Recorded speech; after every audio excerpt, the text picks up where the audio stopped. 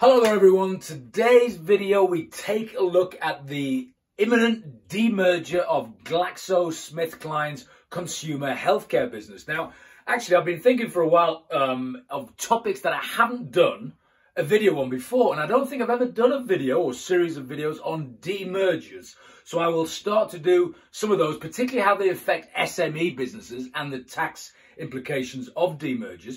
But let's kickstart the series with a large demerger affecting a multinational company, specifically GSK. Now, GSK, GlaxoSmithKline, well-known business in the biotech sector, drug developments, R&D, all that kind of stuff. But it has not been performing very well for quite a few years. The city, the commentators in the city have said, look, this business is underperforming. It was once ranked the third largest biotech firm, drug firm in the world by market capitalization. That's now dropped to 14th. So people have been saying for a while that what the company needs to do is spin off its consumer healthcare division and just concentrate on developing drugs. And indeed, the chief exec has promised to do this, although it's taken a while. But it finally looks like we're going to get this thing spun off in the next couple of weeks. So what exactly does it mean if you're a shareholder of GlaxoSmithKline, if you've got some shares, and how is this thing going to actually happen? So the whole rationale of these demergers essentially is that you've got these conglomerates, and over time they get different divisions and everything else, and they might have set out doing just one thing, but over time they buy other businesses and they have multiple divisions, which is what's happened in GSK's case. So you've got the drug development, the selling of the drugs, and you've got the consumer healthcare. And the whole point of a demerger is, in theory, the sum of the parts is greater than the whole.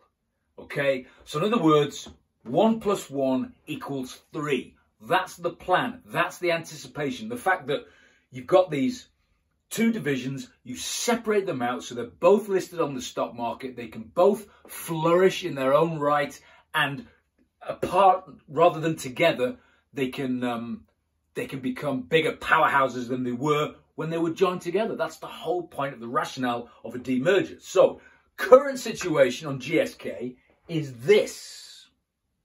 The consumer division, the consumer arm, consumer healthcare division of GSK is actually an existing joint venture with another pharma company, with Pfizer. So this consumer healthcare business, which is going to be spun off, demerged, listed on the stock market, currently held 68% by Glaxo and 32% by Pfizer. So GSK is the predominant party in this. It's the dominant party. It has just over 2/3 of the shares. So what's going to happen pre-demerger is that there will be a payout, a pre-demerger dividend to both GSK and Pfizer. But GSK, they're getting $7 billion in the next couple of weeks, cash injection, because there is so much cash swirling around in this company that is already owned 2/3 by GSK, but then it's going to be floated off in its own right. So a lot of this cash, boom, $7 billion coming to GSK, okay? So then, what actually happens in the demerger? Well, this is what it's going to look like. The new name for the newly listed company, Consumer Healthcare Division, it's going to be called Haleon PLC, H-A-L-E-O-N, Haleon PLC. And that will be floated on both the London stock market and also on New York. And the shareholdings of the new company that was the former consumer healthcare part of Glaxo will be as follows. So Glaxo will still own some shares, but it will own 6%. So before the spin-off, it owned 68%. Going forward, it will own 6%. Pfizer will continue to have 32%, so just under 1/3. So Pfizer, 32% of the newly listed company. It's got 32 already of the consumer division of GSK. It's going to have 32%.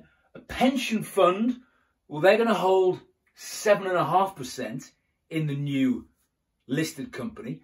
And the majority of the shares in Haleon PLC, 54.5%, will be owned by existing shareholders of Glaxo. So people that have the shares in Glaxo will make up more than 50% of the shareholders in Haleon going forward. So basically, if you are a shareholder in Glaxo, you will also automatically become a shareholder of Haleon, assuming this thing goes through is ratified by the shareholders at the general meeting, which happens in London next week. And I'm assuming that it will, because like I said, it's, not giving investment advice here, but everyone in the city has been saying for years, strategically, this thing needs to happen to boost shareholder value. So I'm assuming this thing will go through, shareholders will vote for it, and all the shareholders of Glaxo will then have shares in both Glaxo and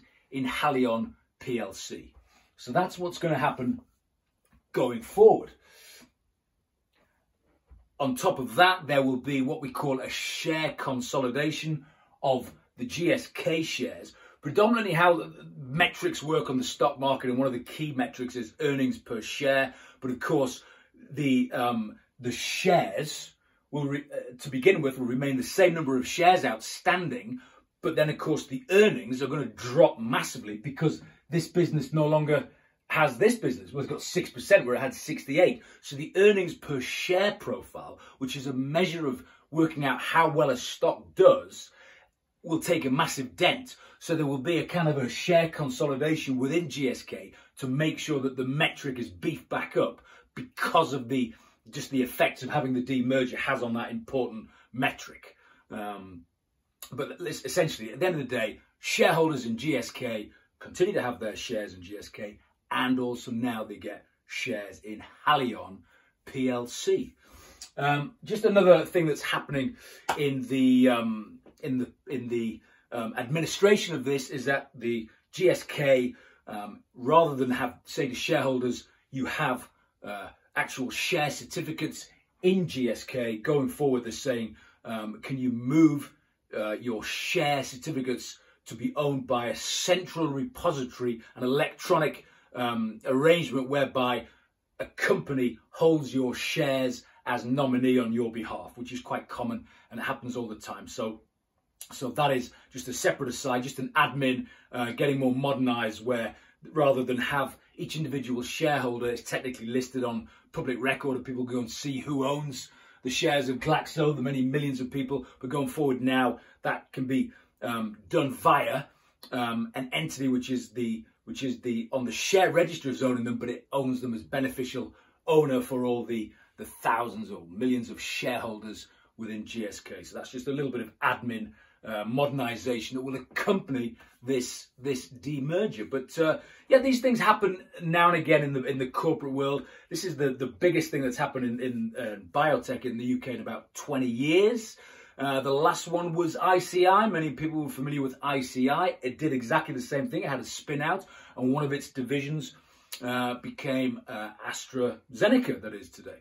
So this is not uncommon. It's quite rare, but it's not as if, wow, what are they doing here? This is what people have been crying out for a long time, and it's finally looks like it's going to go ahead, subject to shareholder ratification. But I can't see that being blocked because, like I said, it is going to be generally a good thing, I would suggest, for all of the shareholders.